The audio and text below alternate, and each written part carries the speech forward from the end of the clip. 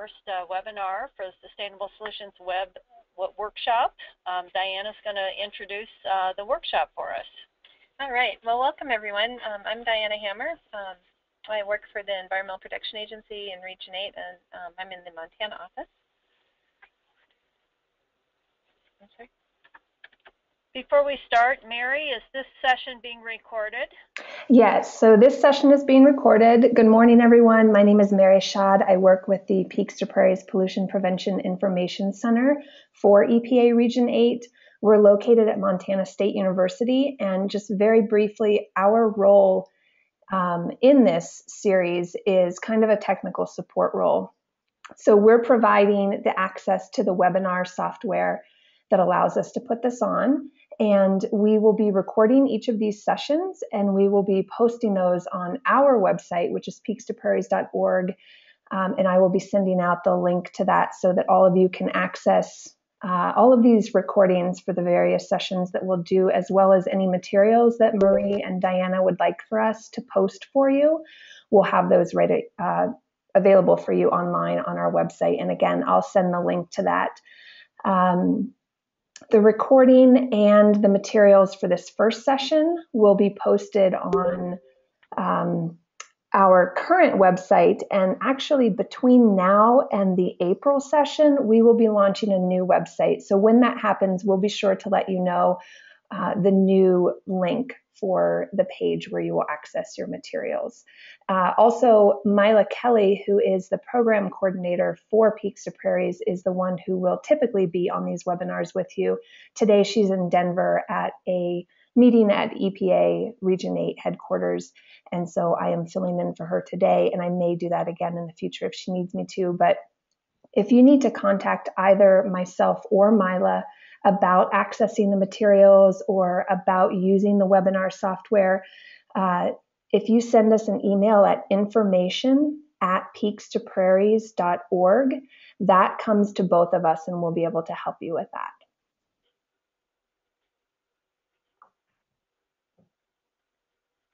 Okay, thank you, Mary. Take it away, Diana.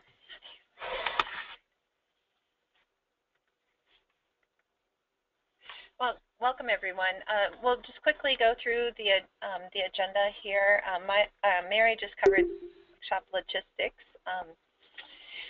We'll begin by introducing Marie and myself. We'll go through the goals and the syllabus, and we'll talk a little bit about the team challenges and you, the participants. And I'll just mention now about the in-person session. There'll be 3 days in a location to be determined in Montana in August. Then we'll do an introduction to biomimicry, talk about the homework, and then leave some time for questions and answers. So, hello, I'm Marie Zanowick, Bourgeois. I'm a civil engineer with EPA Region 8. I've spent my entire career in the government. I spent 4 years on industrial wastewater treatment plant design and operation for the state of South Carolina. I worked in the Superfund program, and since then I've always done pollution prevention and sustainability work. In 2010, I graduated as a certified biomimicry professional, and now I use biomimicry as a sustainability tool. My job at EPA is to help other federal agencies and government organizations develop and implement sustainability plans, and now I use biomimicry as a tool to do that. And I'm Diana Hammer. I also work for EPA Region 8. I studied biology and environmental science in college, and then I went on and got a master's in public health. And a couple of years ago, I took a workshop from Marie in biomimicry and got so excited about the topic and its potential applications that I'm now pursuing a master's in Master's of Science in Biomimicry, and we'll graduate with that in the fall. I live in Helena, and I too used to be a Superfund project manager, and now am working on more sustainable solutions, like with this workshop, and working with tribal governments. So the goals of this workshop, as you saw in the application, are to create long-lasting and sustainable solutions. And we'll be walking through, walking you through the biomimicry framework and drawing upon traditional ecological knowledge to kind of inform and enrich in the discussion. And ultimately, through this framework and this methodology, we can expand the solution space beyond maybe what we would traditionally use to solve environmental challenges. Many of you may be well-versed in using web-based tools. Some of you maybe not so much, so we'll have some more practice with that. And same goes with multidisciplinary teams. It's always a richer experience when you work with people from other disciplines. And when we look to nature for solutions and broaden our solution space, that works really well by drawing from engineers and biologists and business people and designers to solve problems. And ultimately, we're looking to nature for the inspiration. This is a screen that should be familiar to you. It was part of the application package. Today is the first webinar, March 18th, and we will be working through 6 webinars, again with an in-person session in August. Diana, I'm afraid that I don't think we're seeing that. We are seeing global.gotomeeting.com. Oh, okay. You should be seeing my PowerPoint slides. Let's see. Oh, it's paused. No one can see your screen. Click to start. Okay, can you see it now? Yes, perfect. Thank you. Oh, Okay. I'm so sorry. No problem. Thanks for letting us know, Mary. Sure. Okay. All right. So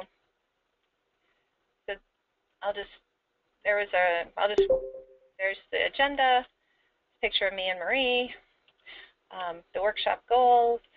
Here's the syllabus from the application package. And here are the 4 challenges. So as part of the application package, we had a number of challenges, and these were 4 that seemed to really resonate with the majority of you. So we formed the teams. You should have all noted which team you're in. The 4 challenges are: how does nature collect, distribute, and store water with minimal energy use? How does nature manage disturbance? How does nature communicate, and how can those strategies help us communicate about sustainability? And finally, how does nature adapt to seasonal changes in precipitation and drier conditions? So we have a really talented group. We've got folks from the Fort Belknap Indian community, folks from the Salish Kootenai College on the Flathead Reservation in western Montana. We have folks from the Forest Service, EPA, the Park Service. We have environmental consultants, educators, landscape architects, designers, business people, biologists, and engineers. So what a great and talented group of people. And as we move through these workshops, we'll learn more about each of your unique and special talents that you bring to the workshop. So I think Marie and I are both really excited about working with you. So here is a list of, a sheet showing the teams, the challenges, and the individual team members. And this will be included on the information that's posted on the MSU website, and this will allow you to communicate with your teammates as you work through your challenge. So now I'd like to shift gears and take a step back and really think a little bit about our position in the world and our place on the Earth. So imagine for a minute that the planet's entire history is represented in a single calendar year. If that were true, in February, the first bacteria emerged from the primordial soup. Those would be our most ancient ancestors. In March, photosynthesis begins to oxygenate the planet, and for the whole summer, one-celled organisms rule. So after that summer, finally in September, sex bursts on the scenes and diversity of life explodes through greater exchange of genetic material. Then we move forward to December. So by mid-December, we've got fungi, plants, and insects are now on Earth, joining the party along with amphibians, reptiles, mammals, and birds. This is mid-December. Just in time for the winter solstice, we have flowers, December 22nd. On December 25th, dinosaurs go extinct. And just 12 hours ago, our predecessors, hominids, arrived on the scene just 12 hours ago. And now, at 24 minutes to midnight, humans arrive. So we really haven't been on the Earth for very long. We are the young ones. And how we live in the next minute is going to determine our fate on Earth as a species. Will we be sturdy survivors or a failed and remarkably brief evolutionary experiment? So biomimicry is about listening to the 30 to 100 million species, these mentors that are found in nature. 99.9% of all organisms on planet Earth have gone extinct. The 0.1% that exist now have something very special to teach us. So we are nature, and it's helpful to keep that in mind. We can protect the environment more effectively when we look to the natural world for models and solutions to our environmental challenges. And the science of biomimicry can help us do that. And biomimicry is about unearthing these astonishing treasures from nature's recipe book, and we can mimic these in our technologies and industrial practices. So we can look to nature as model. We can get design ideas from nature. We can look to nature as measure.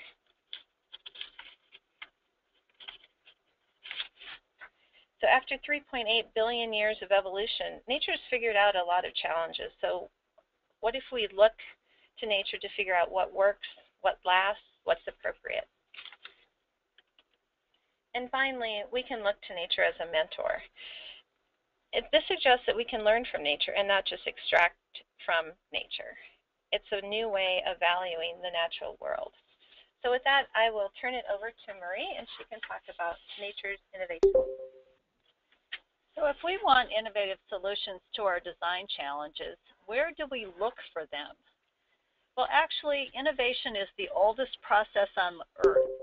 We live on a planet where life is subject to a state of dynamic non-equilibrium. The Earth is always changing, and only organisms that can adapt and evolve to those changes can survive. And we've seen this out west, where we've had a lot of fires and floods to deal with. So humans create designs that are static, and when a disaster comes, they come apart. And so we need to learn how to adapt from nature. Because organisms on this planet have been conducting a development experiment for over 3.8 billion years. Organisms that are alive today are ones that have figured out how to thrive under the conditions of Earth. As we found already, humans have been around for only about 200,000 years, and the effect of the Industrial Revolution have been with us for only a few hundred years. So what if we looked at that 3.8 billion years of R&D? And what if we embraced that wisdom? Because organisms and ecosystems face the same challenges that we do as humans, but they have figured out a way to live within the operating conditions of the planet and still survive. So we talk about biomimicry. We say it's the conscious emulation of nature's genius. And by conscious, we mean that we actively seek answers from the natural world, much like the native cultures did in the past. Emulation means that we don't just copy what nature looks like, but we try to uncover the deep design principles in nature and bring those to our ideas. And nature's genius recognizes that the 3.8 billion years of research and development has a lot that could tell us about our needs on this planet. So when Janine Benyos first explained biomimicry to a stranger, it was not at a talk or a workshop, but in a big box store just after the book Biomimicry had been released in the late 1990s. She was looking for her book and checked out the nature section, the environmental section, design and engineering, but she couldn't find it. So she asked the bookseller where the book might be shelved. He came back with a perfectly normal but impossible question. What is it about? Janine tried to explain. It's about looking to nature for inspirations to new inventions. It's learning to live gracefully on this planet by consciously emulating life's genius. And she finally said it's really not technology or biology, it's the technology of biology. The shopkeep lifted his palms as if weighing 2 packages and said something Janine would never forget. Look, lady, you've got nature and you've got technology. Just choose one. He was referring to the category schemes in the store, but Janine realized that the deep separation between the two ideas in our culture was why biomimicry really needed to be born. So biomimicry is a shift from learning about nature to learning from nature to decide a new way to live. Once, when asked what she was doing with biomimicry, Janine replied, I'm waking sleeping beauty. Humans used to have a connection to the natural world, and many native cultures still have this knowledge as part of their way of living on the planet. So in looking at biomimicry, we need to recognize and understand the Earth's operating conditions. This is a little lesson in Biology 101. So one of Earth's operating conditions is that everything on the planet is subject to gravity. Organisms either figure out how to use gravity to their advantage or how to overcome gravity, such as flight. All of Earth's organisms get their energy directly or indirectly from sunlight, except humans. And all chemistry in nature uses water as the solvent. So 99.9% of organisms must live within these conditions, so we must as well. Another Earth's operating condition is that life on Earth is subject to cyclical processes. And the predictability of these cyclical processes helps organisms fit in. Things like the rise and fall of the sun, the tidal pools, or the seasons. We also know that Earth is subject to limits and boundaries. The little blue dot on the globe on the left is all the water that's on our entire planet. So it's all the clouds, the seas, the oceans, the glaciers, everything. So you can see that it's not very much. The little pink dot on the globe on the right is all of our atmosphere.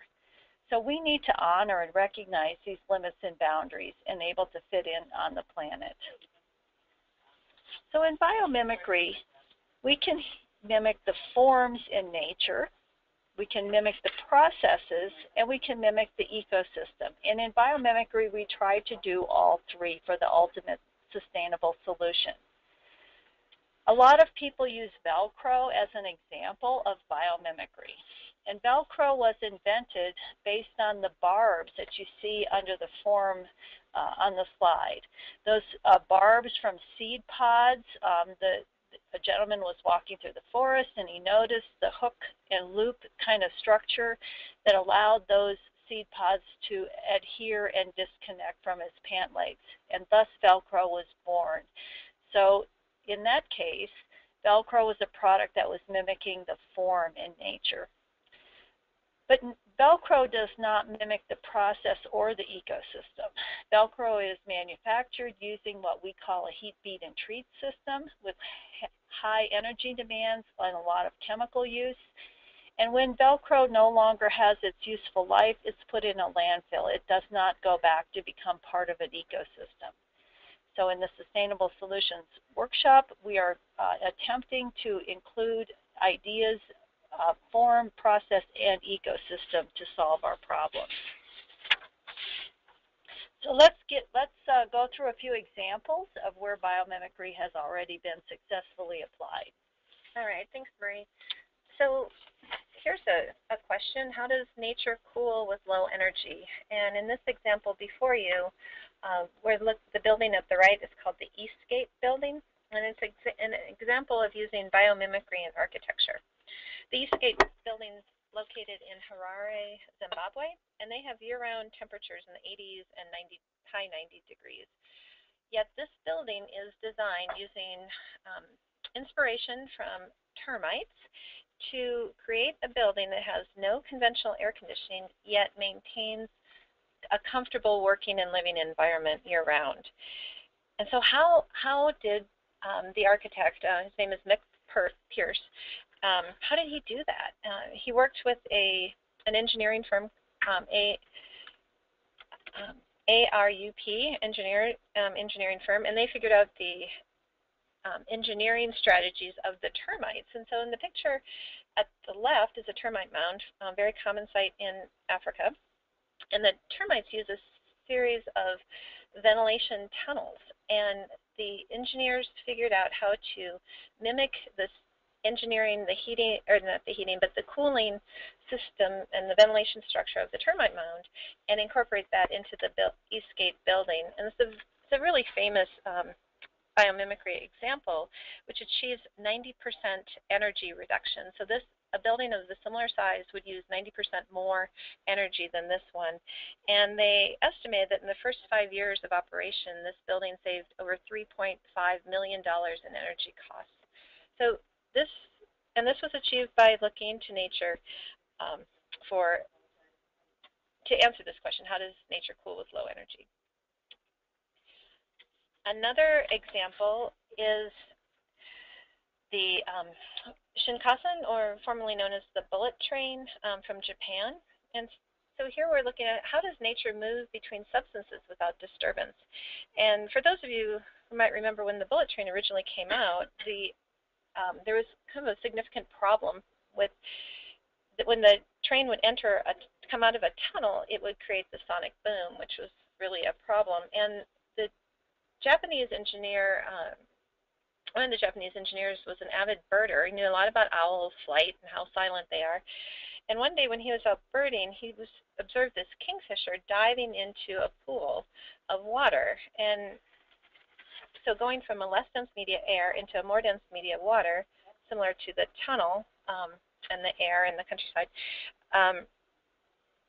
he noticed that the bird could enter the water without creating a disturbance. Like, you can picture sort of an Olympic diver with perfect 10 dive.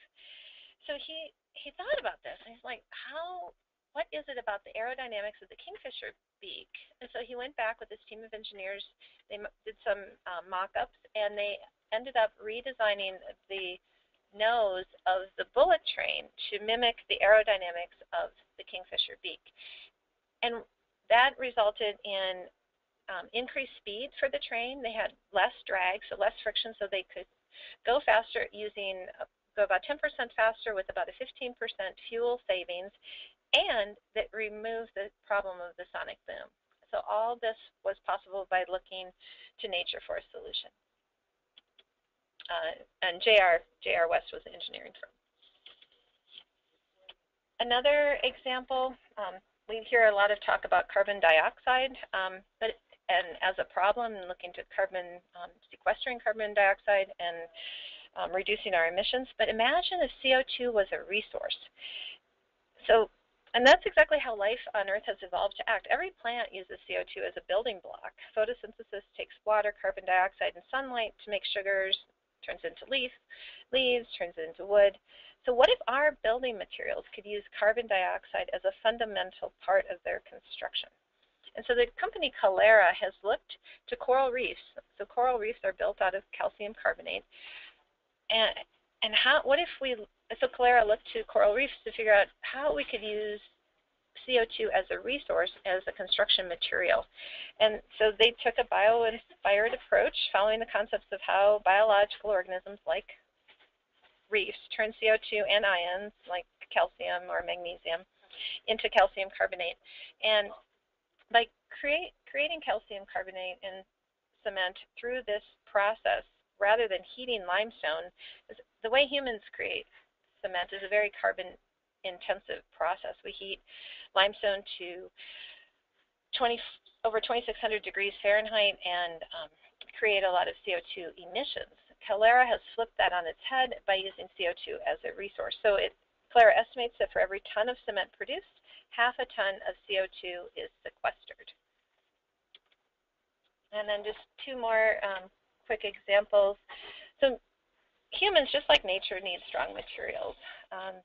So how does nature create those strong materials? We see here on the right is a close-up of the spinnerets of a spider, and then a spider on its web. And some of humans' strongest materials are Kevlar or steel, and they take enormous amounts of heat and pressure to create. To create Kevlar, we heat the materials to 750 degrees Celsius, and in the process of producing these strong materials, we create toxic waste as a byproduct. Yet, ounce for ounce, spider silk is stronger than Kevlar or steel. So how do spiders do this? What could we learn from how spiders produce its silk? Because it creates the silk at ambient temperatures and pressures in its body, and using dead flies and water as materials. So we really have a lot to learn about manufacturing. And then the final example, this is a close-up of a bird's eye, and you may know that birds crashing into windows is a worldwide problem. Over 100 million birds die every year in the U.S. alone. So worldwide, not sure the total, but it's an enormous number of birds that die every year by crashing into windows. So researchers at the Max Planck Institute for Ornithology wanted to solve this problem, and they thought about how birds fly through a forest and they avoid spider webs, and they thought about how birds see, about bird vision, and birds are able to see UV light, and humans can't. So they partnered with a company called Arnold Glass, and to create a window pane that looks just like this one on the screen, and this is how humans see it. But this is how birds see it. They embedded it with these UV fibers that are visible to birds, so when the birds see the window pane, it doesn't look like something they can fly through. It looks like something that they should avoid. And so this, they've created a product called Ornilex Glass, which has greatly reduced the number of bird collisions. So in tests, 90% of the birds were able to choose to avoid the Ornilex glass. So it's really quite a remarkable change in technology. Also, I'll turn it back over to Marie. Thanks, Diana. So the biomimicry framework gives us a different way to look at a problem. So traditionally, when we're being asked to design a product or a process, we're given what we want to design. For example, we're given a task, design an air conditioner. So if we're a sustainable-minded person, we would go out and we would design an air conditioning unit, and we would find one that was low energy, maybe made out of recycled materials. But we would still be looking for an air conditioning unit. Now in biomimicry, we change the question we ask. So we say, what we really want to do is we want a solution that regulates temperature. Now, there's no organism in nature that builds an air conditioning unit, but every organism on the planet needs to regulate temperature in some way. So by asking a verb in our question, how does nature regulate temperature, we can look to nature for those solutions. Now, as an example, here's a zebra, and many people don't know why a zebra is black and white stripes. They're a master at regulating temperature and use the stripes in order to do that. So underneath the black lines in a zebra are the sweat glands. And when light hits a dark substance, it absorbs the light. So the sunlight hits the zebra, it absorbs the light, and the animal sweats. When light hits a white area, it reflects, and the small amount of air current that is developed across the skin of the zebra between reflecting and absorbing light creates an air current, and with the sweat glands, they're a walking swamp cooler.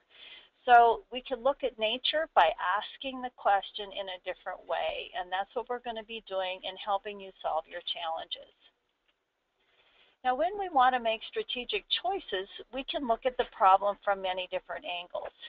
We can do incremental changes. Now, if we do an incremental change, we have a short investment in research and development. This would be something like deciding to put LED light bulbs in your building to reduce your energy use. Not much research and development needed. You just go to Home Depot, buy the LEDs, and install it. But you get a low level of sustainability. If we redesign our building, let's say we want more light, so we add solar panels or we put in more windows. It takes a longer investment in research and development to do that, and we get a higher level of sustainability. But if we rethink how we look at a solution, we can get a highest level of sustainability, and that's what we'll be doing in this workshop. We're going to be rethinking those challenges that you've identified. So biomimicry strives to emulate the general patterns and processes that are found in nature, and we refer to these as life principles.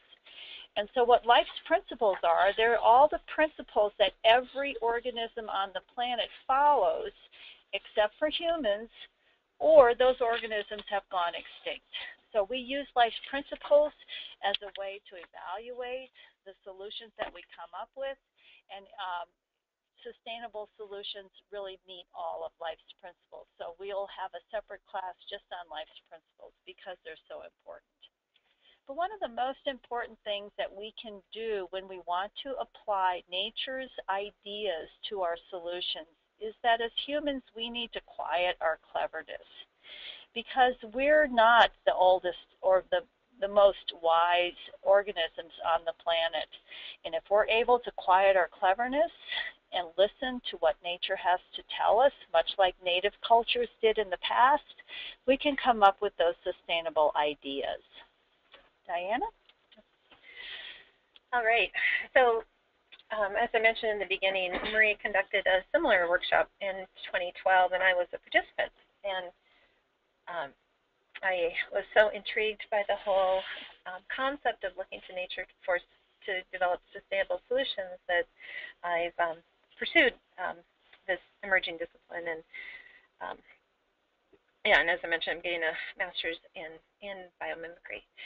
So in 2012, we set up, similar to this, we set up some challenges. We had 4 teams, and one of the challenges, actually 2 of the challenges are similar to the ones that you have selected. They seem to resonate with people really well. And the results of the workshop teams are posted on the Peaks to Prairie website, so you can look at the results.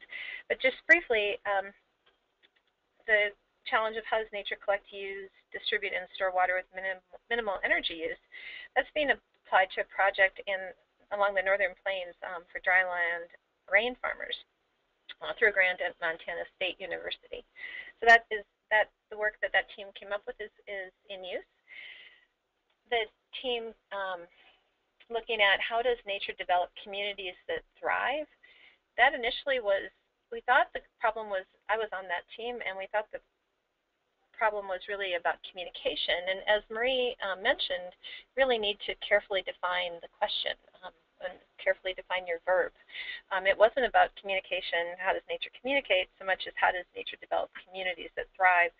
And the work from that challenge, the challenge results, is being used by the Grand Canyon National Park to engage more of the park employees in the sustainability program by developing a more cohesive community. How does nature organize? Think of an ant colony or a beehive. So the results of this team's work is being used by the Forest Service to develop a sustainable operations program that can adapt and evolve over time. And it also allows for locally attuned solutions, so a system that will also fit in not only to the area where they're located, but into their bureaucratic structure. And then finally, how does nature adapt to changes in climate? This is similar to the challenge that the climate change team will be looking at using the place of the Fort Belknap Reservation in northern Montana. How does nature adapt to flood, fire, and drought? And this is being used by Boulder County Parks to assist in connecting citizens to organisms in their community, and also in helping the local government develop climate change adaptation plans. So that was the 2012 workshop. So on to this workshop. So for the homework for March, there are 3 parts to the homework. First, you'll need to meet with your group. We've got the 4 challenge teams depicted here. And just to get things going, we've assigned one person as the leader for this first assignment. You can choose to have a leader for the remainder or not. That's up to you in your team. But you'll need to meet, decide on a team name, and then when you're going to meet to do your homework. It seems to work best if you have kind of a standard regular meeting time. And we'll expect that you'll probably need to meet twice between now and our April 15th webinar to complete your homework. And again, all of this, the contact information is posted on the Peaks to Prairie website. So the first part is to form your teams. Here's some ideas of how you might connect, Skype, Adobe Connect, or conference calls, whatever seems to work. And you probably will need to meet twice between now and April. One session to discuss the assignment and assign roles, and then again to regroup, discuss what you've come up with, and finalize the assignment. And then you'll have to assess whether or not you need more sessions, but that should do it. The second part of the homework are some readings about viewing nature, including a primer written by Janine Benyus about biomimicry, and then the other reading is Connecting with Nature. And again, that'll be posted on the Peaks to Prairie website. And the third part, and you don't have to be an artist to do this. I'm not an artist, and I really enjoy this. It's called an eyesight, and it's about observing nature. And our ability to learn and find nature's mentors really depends on our observational skills. And so these eyesight, each month we'll have an eyesight exercise, and the more you do this, the more adept you'll become at observation. And so there are more detailed instructions about about the homework posted on the website. But basically, you'll select an eyesight, a place that's easy to get to, maybe somewhere in your backyard or a local park or someplace quiet where you can observe nature. And then we recommend that you keep a journal to sketch. You can write, you can use words, you can use colored pencils, you can, whatever medium you're most comfortable with. And if you can do this every day, it would be ideal. And at different times of the day, and if you pursue this, and even observing at different times of the year can be really instructive. And so draw and record using all of your senses, and plan to spend maybe 20 to 30 minutes just sitting there quietly observing. You don't need to draw or write the whole time, but sit there for a while and observe, and before you start writing or drawing. So for the March eyesight exercise, I want you to start looking at what kind of patterns you see, what relationships, what are some adaptations, behavioral or physiological, that you might see in response to the biotic or abiotic conditions and pressures. And what gradients do you see? Do you see boundaries? Do you see edges? So all this is detailed in the homework. So with that, I think I have plenty of time for questions. Okay, so we're wrapping this up a little early with our presentation, about 15 minutes for questions. So I'm going to unmute everyone. If you have a question, would you just speak up or else type it in the chat box?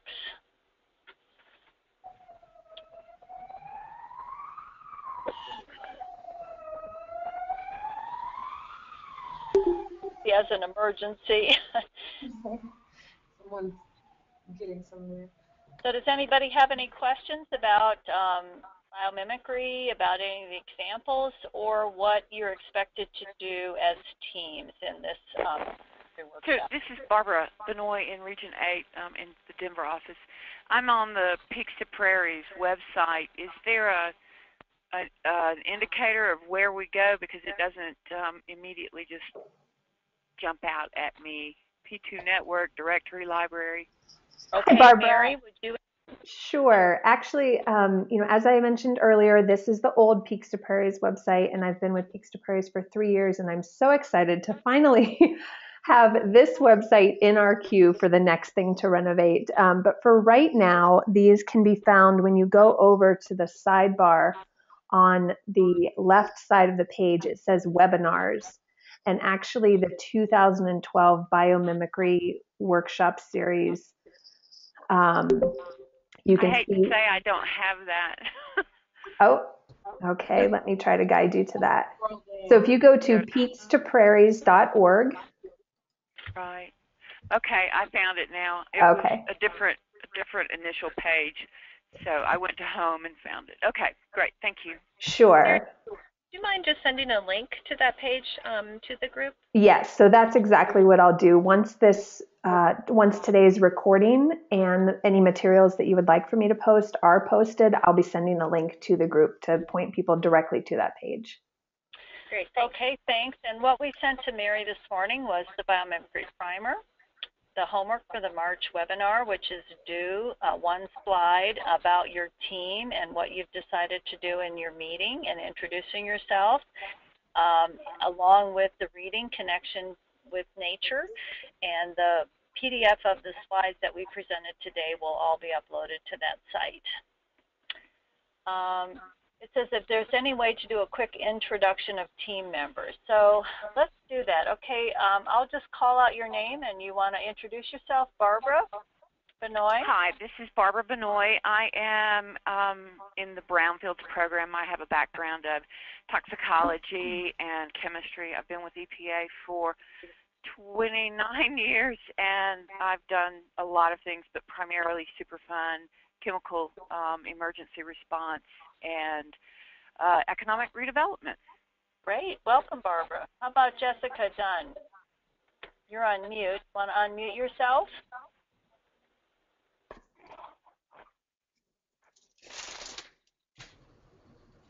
Jessica? Hello? Can you hear me okay? Yes. Okay, hi.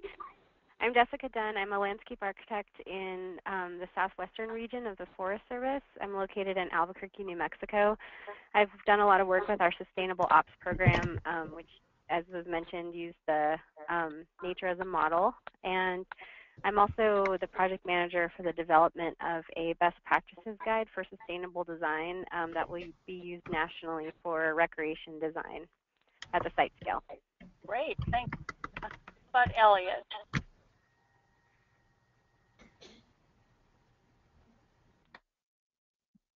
Are you able to speak, Elliot?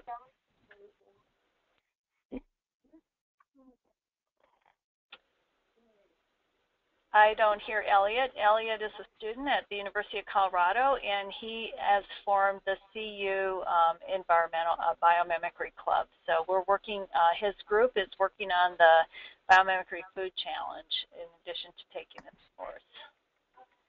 Ina Nez Pierce?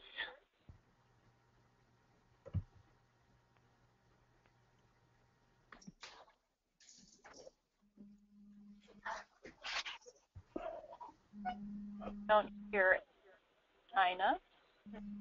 Oh, I'll just chime in. Ina is the environmental director for the Fort Belknap Reservation, northern Montana, and she put together a team from Fort Belknap, representatives from the tribal college. And Jim, can you speak up? It looks like people who are not on have a hard time speaking up. Can you speak up, Jim? Do you have a microphone to your computer?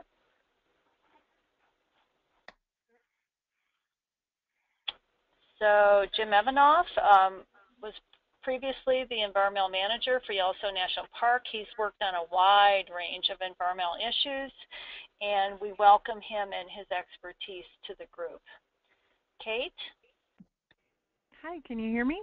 Yeah. Yep. Great. So my name is Kate Gregory. I work for EPA, the Region 8 office in Denver. I've been with EPA for about 7 years, and I've worked in environmental management systems, the Energy Star program focusing on energy efficiency in the built environment, and also pollution prevention as the administrator of the P2 grants in the region. Okay, welcome, Kate. Kendra, I don't know if you can speak up. You're not listed as having a microphone. Kendra? I don't think we can hear from Kendra. Yeah, it does look like people who are on the web only are having trouble speaking. Kendra is an engineer from Colorado. Emily Lang is with the U.S. Forest Service. Hi there, can you hear me? Yes. Okay, great. Yes, my name is Emily Lang, and I am a forest wildlife biologist with the Sequoia National Forest in the central Sierra Nevadas of California. And a few weeks ago, I took on a detail with sustainable operations in the Forest Service as the utility bill cleanup lead. So I'm looking forward to working with my group. Great, thanks, Emily. Oh, thank you. Lynn Chan. Hi, yes, Lynn Chan, landscape architect, Yellowstone National Park, also sustainability program here. Hi, Marie. Hi, Lynn. So glad to see you. So Lynn's from Yellowstone National Park. Martin Ogle, you're on mute. Can you unmute yourself and introduce yourself? I'm on phone. Can you hear me? Yeah. Okay. Hello? Yes, we can hear you, Martin. Okay.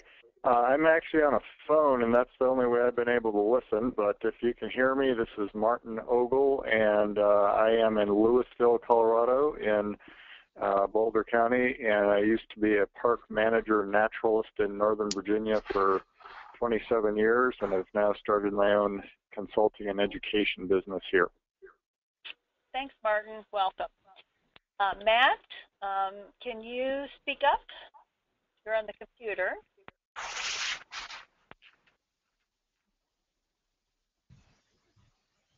Maybe not. So I know Matt, he's a recent graduate from the University of Colorado in mechanical engineering, and he helped found the CU Biomimicry Club, and he works bringing nature's ideas to all of his mechanical inventions. Very innovative guy.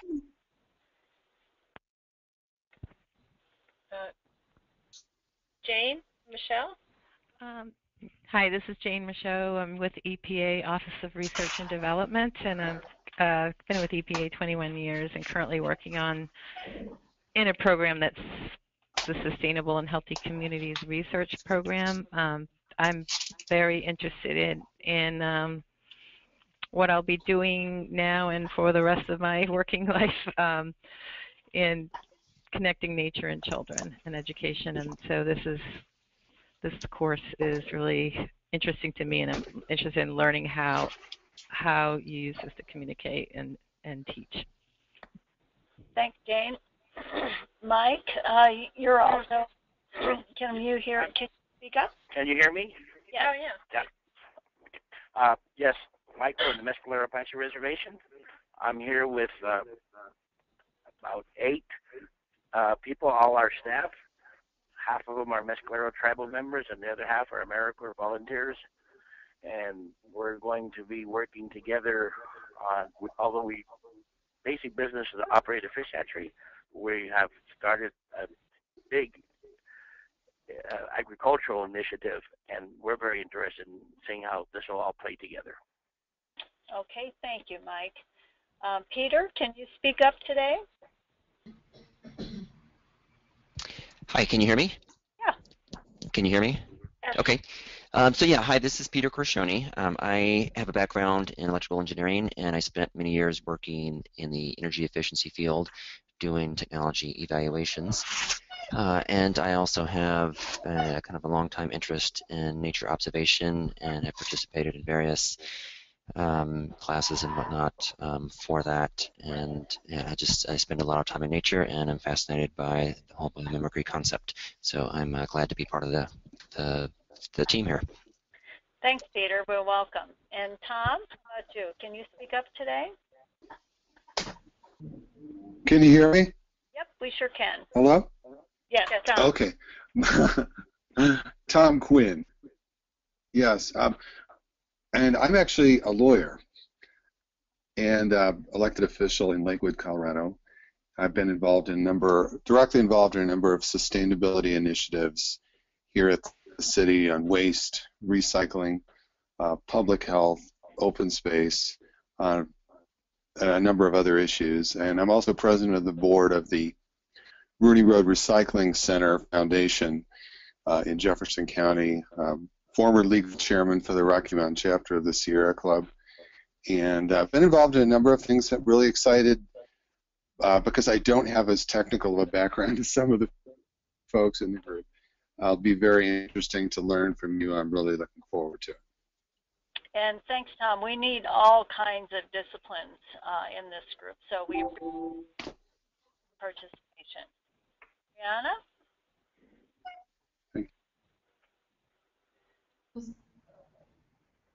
Are you looking for me? Yes. Right now? Yes. Oh, hi. Hi, everyone, especially hi to my group members. My background is actually in marketing and international business, but I'm running the largest AmeriCorps program in the state of Georgia, where we're focusing on educating those that are in urban areas on sustainability and the importance of science and mathematics. So that's really been more so my passion on creating healthy and sustainable communities and using education as a tool to make sure that we can kind of help the children reconceptualize what sustainability looks like. So I'm extremely interested. I've been working on a couple of initiatives in the Atlanta area. That's where I'm based. Right now I'm out of the country, but I am definitely excited about starting and learning from everybody and contributing to the group. Well, thanks for taking the time to call in. Welcome. Wendy?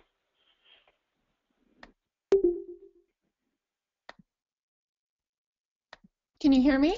Yeah.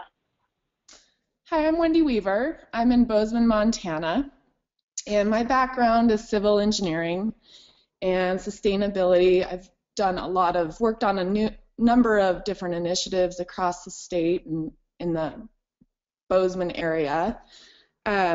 Recently been heavily involved with the Lieutenant Governor's Office on Green Schools Initiative, and we're trying to work with U.S. Green Building Council to get our first LEED certified school in the state. So that's kind of my focus recently, but I'm really excited to be involved with this and looking forward to meeting my team. So.